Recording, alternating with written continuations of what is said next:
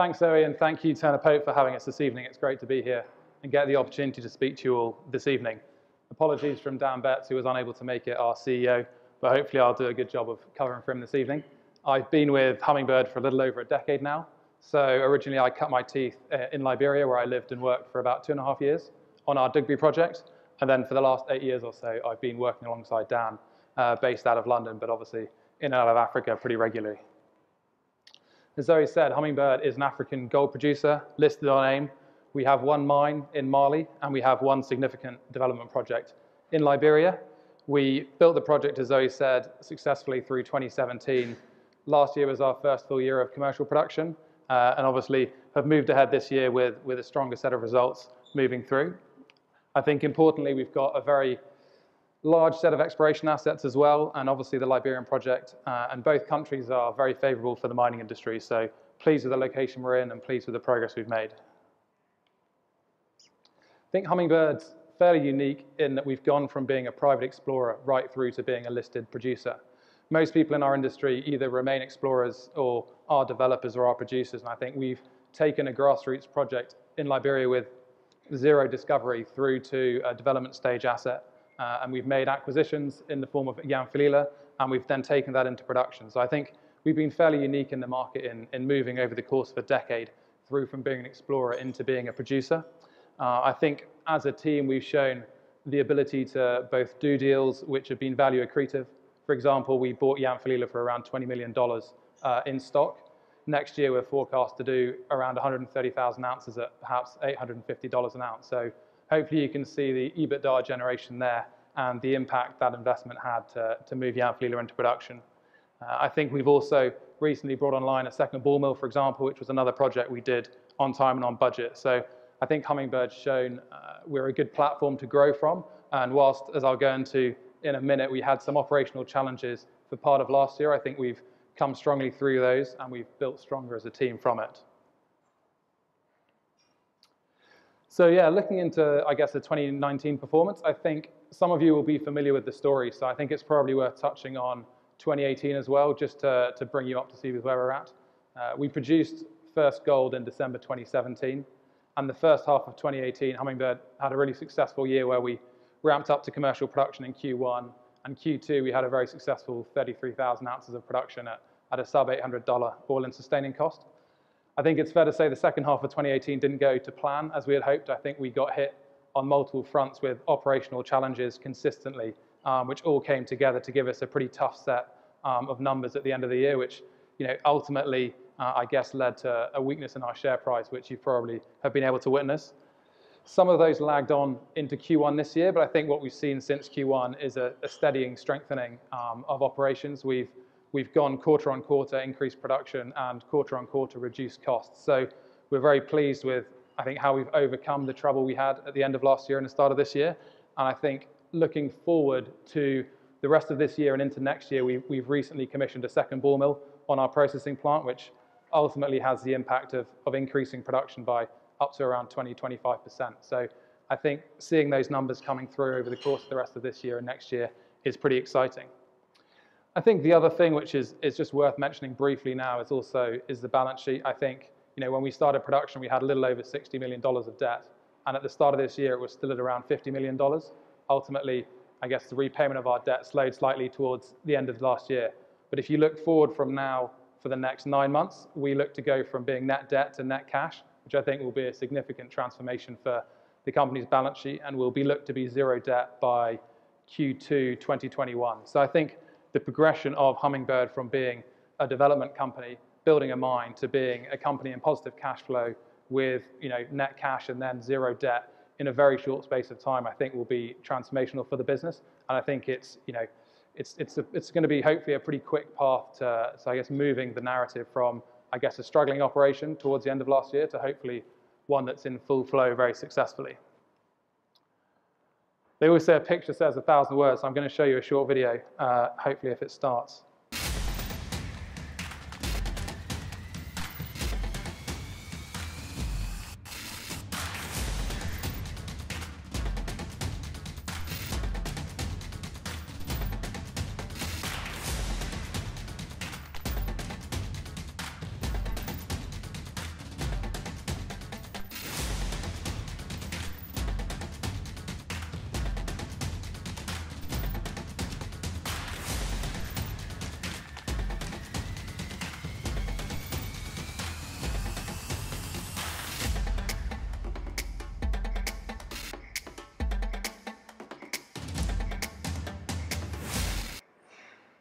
Don't blame me for the soundtrack.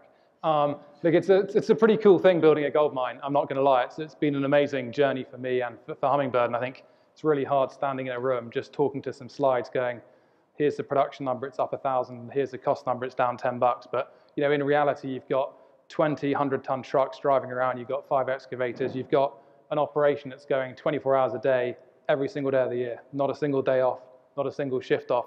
And it's a pretty cool achievement, and I think you can sometimes lose it in an RNS, and you're just putting a number out there, and you're just putting out a narrative. So I think it is good, hopefully, to see a video and to see that it's real and to see that we're doing. And I think it is, it's been transformational for that region. We employ around 1,000 people, directly and indirectly. 96% of those are Malayans, which I think is a testament to Hummingbird and what we've done on the ground. So yeah, no, it's been an exciting journey. Just moving on a bit, I think one aspect of Hummingbird we probably talked about a bit, we probably haven't explained well enough to the market is, and it's a weakness for us, but for me, I see it as one of our biggest strengths, is that we've got a relatively short mine life. As it stands, our reserve mine life, which is essentially you mine a reserve and you discover a resource. So our reserve mine life is taking us to about 2025, but we've got 1 million ounces of resources outside of reserve.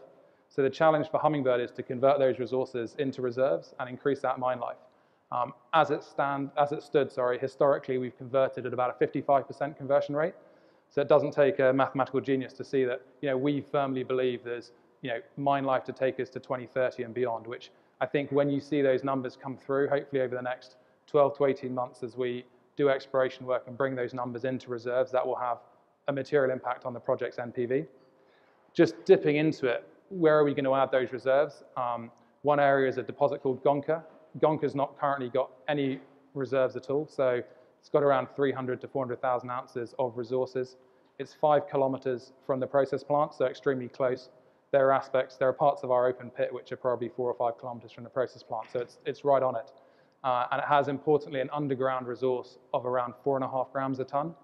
So to put that in perspective, it's 50% higher grade than our current open pit reserve. So obviously the impact of bringing in a 50% better grade whilst maintaining the same throughput will obviously have a positive impact on production. So I think the challenge for most mines is as you go through the mine life, generally your reserve grade reduces and ultimately your costs go up and your production goes down. I think one thing Hummingbird has the ability to do, and we need to just prove it and bring it into reserve, is to bring in higher grade ore later in the mine life to at least maintain, if not hopefully improve slightly, our reserve grade through the life of mine. So I believe from 2025 onwards, Hummingbird will continue to be pouring gold and delivering some strong economics, but ultimately that's a weakness to a degree because the reserve life is perceived to be short. But for me, it's a strength if you can buy into and believe that our resources have been converting historically pretty well. Liberia, Dugby. It's a camp I lived at for 2 years of my life. It was certainly a period where I was single most of the time. And I guess more excitingly, it was actually a period of massive discovery. I think at the time from 2010 through to 2012, Hummingbird had the fastest growing resource base in Africa. We went from 0 ounces to 4 million ounces in the ground, all discovered, all a virgin discovery with the drill bit over the course of 2.5 years. So it was a fantastically exciting time for the company. Ultimately, the company in 2014 bought Yanfolila, and we've spent the last 4 to 5 years developing and building that project. So Liberia's sat there slightly like the little brother, not being looked after enough. But I think we have taken good strides with the project. We had it permitted earlier this year. So in Q2 this year, we got our MDA, which is your Mineral Development Agreement, which gives you the 25-year security of tenure. So that's extremely important. And I think the project itself is a lower grade than Yanfolila. So ultimately, it's a slightly lower margin project. But ultimately, with a rising gold price, you've got very good leverage into it. So it's give or take a $900 an ounce project. But obviously, with a gold price moving up through $1,500, that NPV at $1,500 an ounce goes from 190 million to over $250 million. So it's a project which, as we have more time, ultimately we're in a steady state of operations now at Yanfolila. We're able to turn more attention to this, and I think there's good value to be had from this project. And I think the market perception is that we've left it there and we're not interested in it, which is far from the truth. It's just a case of we've been fully focused on our revenue-generating asset, and ultimately that has suffered from that. But it doesn't mean that it's not a good asset. We think it's very strong. How am I doing on time, Zoe? I don't want to delay the drinks break. Yeah, so capital structure, I think Zoe touched on it a little bit. I think importantly, we're going through this transition phase. I think we started up well, we had a bit of a hiccup, and now we're coming back to a much stronger revenue generation. So I think our transition from net debt to net cash over the course of the next 9 months, I think will be hopefully seen very positively by the sector. And I think our debt going to zero by June 2021 will also be significant. If you look at our shareholders, I think important to note on that share register is that when we funded the mine at 22p, we did that obviously raising about $70 million of equity. The only group on that register who actually participated in that was, well, one, the management, and secondly, OD Asset Management. All of the rest of those investors have bought shares in the market. So I think what you've seen is good, strong institutions who have been buying in the market and buying into the company. So I think hopefully that's a testament to people buying into Hummingbird. We're completely unhedged, so all of our gold, we're selling it once to twice, once a week to twice to a fortnight, and you're realizing the spot gold price every time you sell it. So I think hopefully we've attracted some really strong investors over the course of the last 2 years, and hopefully they're buying into the future of Hummingbird that we see as well. Yeah, here's a quick comp chart. I don't really want to dwell on it because I think it's probably terrible when someone comes here and tells you they're very cheap, but our broker did give us that chart, so I thought it was worthwhile putting it in there. Apparently we're undervalued. So look, in summary, Hummingbird is a West African gold company. We've got a producing mine. It's been steadily increasing production. Looking forward to next year, we believe we should be doing around 130,000 ounces of gold production, and I'd like to think our cost base will be around $850 an ounce. So depending on what gold price you want to use 1,400, maybe it's 70 million of EBITDA, use 1,500, maybe it's $85 million of EBITDA. I think you're seeing a company that's in quite a transformational stage where it's gone from some operational hiccups, as I've mentioned, through to now 4 or 5 months of solid production. And I think hopefully in our Q3 and then in our Q4, you will see a stronger set of results than we've been delivering so far since the mine's been in operation. So obviously looking forward to delivering those to the market and continually updating everyone. What have I missed? No, I think that's it. Thank you, Bert.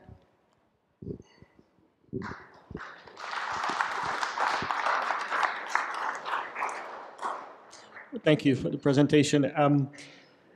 The mine is currently 85% owned by Hummingbird. Who owns the other 15%? So it's 90% owned by Hummingbird. So the government of Mali has a 10% free carried interest in the mine. They have taken up their right to buy an additional 10%, which would take them to 20%, and we would own 80%. But they need to pay us $10 million before they get that 10%. So currently, they have a free carried interest of 10% on the mine. And ultimately, the next 10%, they need to pay $10 million before they get it, which is their right to do. I think it's worth noting that that additional 10% would not have a preferred dividend. So currently, the company has around $100 million of intercompany loans, which we will be recouping to ourselves before any dividend is paid to other shareholders. And what is in the other liabilities? You have $15 million of other liabilities on your balance sheet. The $50 million, that is, so on our, I believe what you're talking about is we have a royalty on the project in Liberia to Anglo-Pacific, but until it doesn't transfer to being a royalty until we move the project forward. So it sits there as a liability until it moves further forward. So I believe that's the Anglo-Pacific royalty specifically on the Liberian project, which is a 2% net smelters royalty. And how much capex do you expect for the next 2 years? And could you start paying dividend already from this year, or is this too early? The first bit on the capex, ultimately the ball mill was our big capex item. It cost around $30 million to put in the ball mill, but we're getting 20% better throughput, so that's a positive investment. Going forward, the big sustaining capex item really is your tailings facility, so your TSF, which obviously houses your tailings. Ultimately, every 18 months to 2 years, we need to do a tailings lift, and they generally cost around $2 to $3 million. So in terms of sustaining capex, you're looking at ultimately, say, $3 to $4 million a year, for a sustaining capex item. So your second part of your question, could we pay a dividend?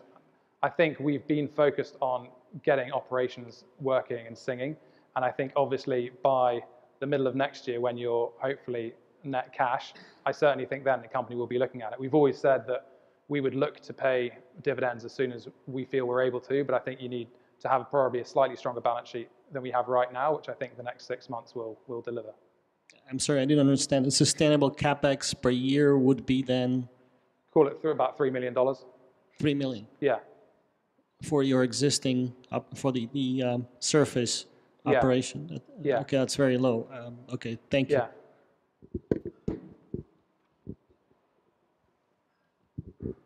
Thank you. It's a very strong, attractive story. Can I ask a question about your environmental policies? Because Yep. obviously that sort of mining has a big impact on the environment. What are your policies relating to that? I mean, we follow the Equator principles, and obviously we have all of the environmental permits we need to, and obviously follow best practice. I guess getting into more detail, I suppose, ultimately all mining operations have an impact on the environment. There's no point hiding that. We're digging a big hole in the ground and taking out gold. I think, as you know, gold is a precious metal. The length of our 2 current open pits is about 1.5 to 2 kilometers long, and they will go to around 150 meters in depth. So I think the actual impact, an iron ore project, you're basically potentially taking off a whole mountain. Ultimately, they're relatively small open pits, and they will then become lakes. They will naturally fill with water. The water table sits 25 meters below the surface, so they will ultimately become a lake in time. But yes, look, we follow all best practice. We have a technical advisory committee, and we also have an ESG committee, which is, I think, very strong. A lady called Kate Harcourt, who's on the committee, and others. So I think it's something we do take very seriously, as we have to, and is very important. But I don't know any other specific details you want on it. What would you say the risks are of a mining regime change in Mali? Sorry? What would you say are the risks of a mining regime change in Mali? Yeah, so there's been some recent press about updating the mining code in Mali, which I think had a fair amount of press. Ultimately, they have 3 different mining codes currently, I believe, in practice. The code Hummingbird is under is the 2012 code, which is a 30% corporation tax rate and a 3% royalty rate. Some of the other codes, I believe, have a 5% royalty rate. As it stands, for our existing mine life, there will be no change to the mining code we're under. So for the next 6 years, there will be no change to the current code. So our tax stability is in place. There is the chance that at the end of 2025, we would come under a new unified code, which could change the tax implications for us. But I don't think Yamflil will be made or broken by a move from sort of 3% to 5% royalty or not, I hope. But yeah, there is obviously the chance that the tax rate we're under could increase slightly because we're currently under the most favorable code, and they're looking to unify the codes under one tax regime, essentially. I've got 3 question areas. Right. Your production problems last year, Yes. which were weather-related and a collapsing wall on the side of the pit. Yeah. Just to clarify, it was a potential collapse. It didn't actually collapse. So there was a crack developed 70 meters back from the pit wall. And for safety reasons, we mitigated the crack by doing a cutback. And I think, it was a perception issue. As soon as you announce that you've done a cutback for a crack, everyone assumes you've had a massive pit failure. But incidentally, it was actually a superficial crack, unfortunately for us. But once you've announced it, you've lost the narrative. So that was our loss, sadly. And you lost a lot of production. It cost a lot of money. Yes. Yeah. So how can you reassure us that that is not going to happen again? That's the first question. Second one was, the country is beset with security issues. Yep. They've been going on for years and years and years. Can you talk about that a little bit, and Yep. where you sit within the country, and have you had any problems and so on? And the third issue is labour issues. Have you had any labour issues? Yep. Is your labour force unionised? Yep. Okay. Are they cooperating? No problem, yeah. The first one, obviously, categorically, I can't say no, we'll never have another issue again. That is the risk of investing in a West African gold mining company that's going to throw off hopefully $80 million of EBITDA off a $110 million market cap next year. I think, importantly, about last year, our open pits go to about 50 meters of oxidization, so essentially a free digging material.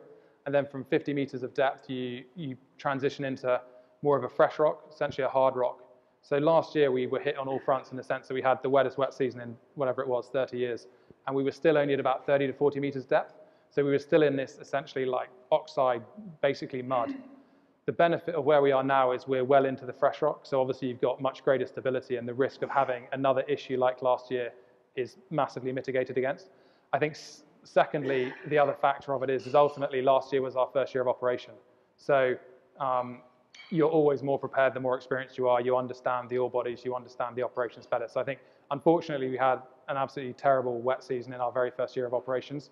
But fundamentally, the big issue for me was we were still in the oxides, which are obviously cheap and easier to mine, but the downside is there's less stability. So in extremely bad, unseasonably wet weather, it harmed us. The second question was about Mali. Look, it's not a classic tourist destination. So I think you've got to understand where you're going to. It's an absolutely enormous country.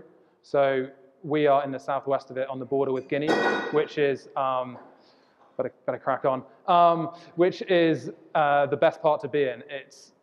When you land in Bamako, you don't go north. If you go north, there is significant issues in the country and no one is advised to go there. If you go south, it has been relatively safe and peaceful. There have been the odd instances of carjackings and other things, but ultimately it's, it has been okay.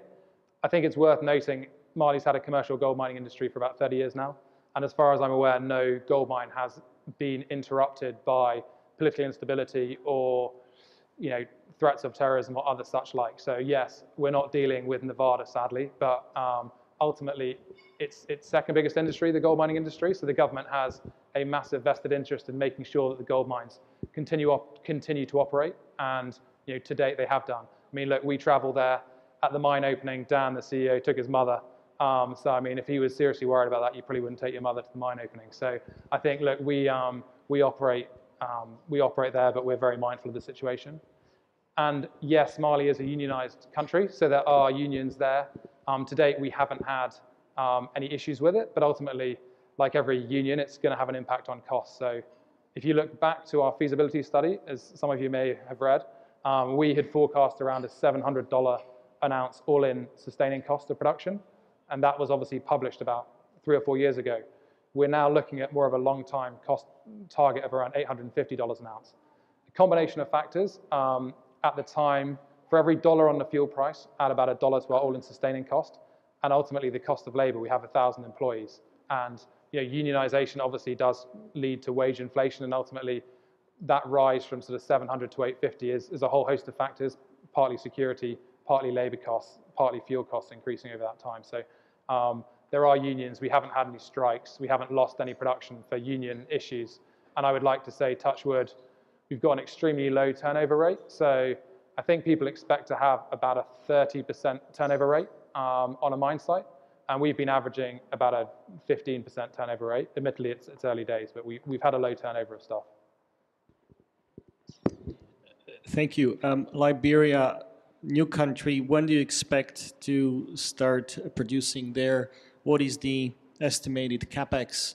And how do you feel on the political risk? All I heard was bad things about Liberia. So, and is this a surface mine again, or underground? Yeah. Thank you. Yeah, so Liberia at the moment, we haven't got a stated timeline of when it would move into production. As it stands, we've got a PEA or scoping study delivered on the project, and we were partially through completing a feasibility study when we bought Yanfolila. So we will need to go back and complete a feasibility study, and then we would need to then obviously move into construction. So in reality, you're probably talking, with the best will in the world, 12 months to complete a feasibility study, and then you're talking probably 18 to 24 months to build a mine of the scale Digby would need to be. It is an open pit mine. It's got a low strip ratio. It's got good metallurgical recoveries. But in reality, the capex is bigger. It would be a north of $200 million capex mine. In terms of the politics and the country, again, it's not a classic tourist destination, although I have taken my wife.